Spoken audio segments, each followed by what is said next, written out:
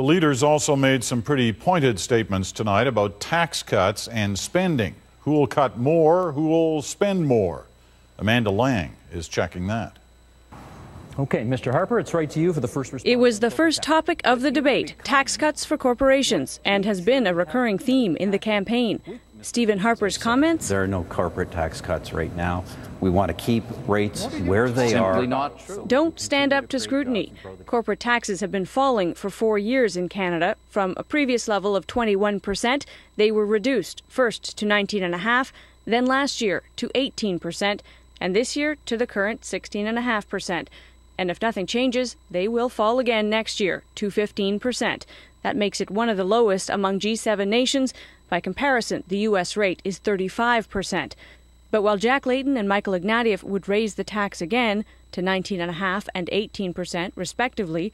Let's get back to the question. It was a question about why you could possibly make sense of $6 billion of corporate tax breaks. Michael Ignatieff has a weaker case on tax cuts. The Liberal Party opted not to try to kill those cuts when they had the chance in 2007, and again when Ignatieff was leader in 2009, they supported them. Both the Bloc and NDP were opposed. Meanwhile, both Layton and Ignatieff took a jab at spending on new F-35 jets planned by the Conservatives. You put those jets out to competitive tender, you save more billions. But there's no evidence that a tender process would lower the tab and could actually cost more, since the F-35s are part of a consortium purchased by 8 other countries. Billions of dollars that you want to spend on these jets down the road will have to come from healthcare and education. And there isn't any evidence that the jets would drain any budget other than Defense's $22 billion one, which, once the combat mission in Afghanistan ends, would have $1 billion a year freed up. Even counting the cost of the training mission, it's hundreds of millions of dollars a year saved that could be spent on jets. Amanda Lang, CBC News, Toronto. Those leaked drafts of the Auditor General's report that came up in tonight's debates are now the subject of an investigation. The AG's office ordered an internal probe after 2 drafts of her G8 audits were given to various media organizations. And as Laurie Graham tells us, what's in those drafts continues to raise questions.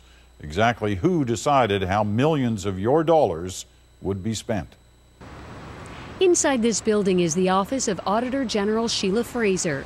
She's not talking publicly about the leaked drafts of her G8 spending report, but she has responded by launching an internal investigation. The first draft was leaked to the Canadian press. CTV is reporting the second leak of a later draft came to its network from the Conservative government. Former Infrastructure Minister John Baird says he did see a later draft. I have seen the next draft of that report. I can't say what's in it. No one but Fraser has the authority to release drafts of the report, but someone did, and that's illegal under the Secrets Act. People will lose confidence in the independence and the integrity of the auditor. Parts of the 2 leaked drafts that have been reported appear consistent on some facts. In both, Fraser questions how the government decided to fund 32 projects in and around Huntsville, Ontario, in advance of the G8, out of the more than 200 applications. But when she asked the Infrastructure Department for documentation, they told her they had nothing to do with it. The department did not manage the application intake or the identification of priorities for funding, and therefore was not able to provide us with this documentation. John Baird says he made the final decision. So who did? I did. If that's the case, a minister personally approving contracts without the scrutiny of his department, that's a whole other issue, according to Ian Lee. Of course, questions can be raised whether the due diligence checks were undertaken or not.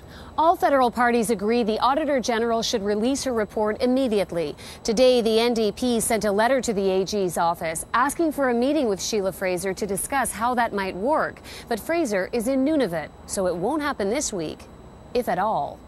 Laurie Graham, CBC News, Ottawa.